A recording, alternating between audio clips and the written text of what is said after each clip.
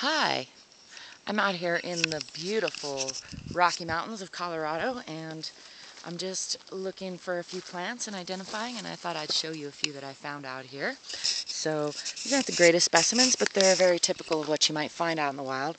This is a mullein plant. You can see by my leg here, it's about knee-high. They actually get like 6 feet high or higher, and they also grow lower. You can tell a mullein plant mostly because of its soft leaves and its stalk here, which has yellow flowers when it's in bloom. Those yellow flowers are used for earaches, and the leaves are used as an expectorant or as an emergency toilet paper if you're in the woods. It's one of the plants that's safe for that. And ages ago, they used to pick the bigger stalks and wrap them up with a cloth and then dip them in animal fat and use that as a torch. So an old nickname for this plant was torch plant, but I call it mullein.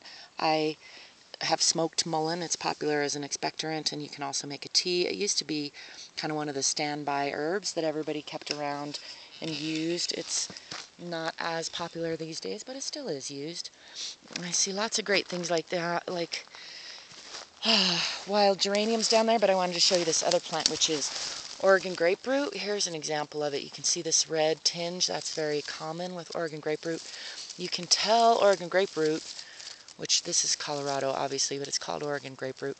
These little blue berries are a telltale sign, but please don't be confused. There are other plants with little berries, and also these are not edible. I'm not sure if they're toxic or not, but they don't taste good, and I wouldn't eat them. I've never heard of a use for them, although there probably is. There's always a use for everything. But anyway, here's a really nice stand of Oregon Grape Root. This is a plant that in some places grows really tall. I've seen it even 4 or 5 feet tall, maybe not quite 5 feet, but 3 or 4 feet tall. Isn't uncommon, but most of the time you'll find it like this, just like an ankle-high kind of shrub. It loves to grow at the base of ponderosa pines, which is what that is. And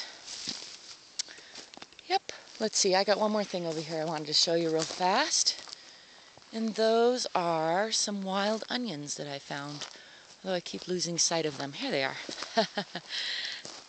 Here's some wild onions. Now this is a tiny little stand. It's the only ones I see, so I would never pick an herb if I only found a little of it like that. I would look for a stand of, of significance where if I were going to take a little, dig a little up, it wouldn't stop it from regrowing the next year. That's an important aspect of wild crafting herbs ethically, is you never want to take the mother plant, and you never want to take from a stand where there's not very many. You want to make sure you find an area. Like here, there is quite a bit of Oregon Grape Root. I might look around more if I wanted to harvest some. I wouldn't harvest much from an area like this because it's still pretty sparse. But if I was just using it for my own personal use medicinally, Oregon Grape Root, I should mention, is used in place of golden seal a lot of times. Here's some more, and you can see those berries here. The root itself has a yellow substance in it called berberine, which is the same substance that makes golden seal root yellow.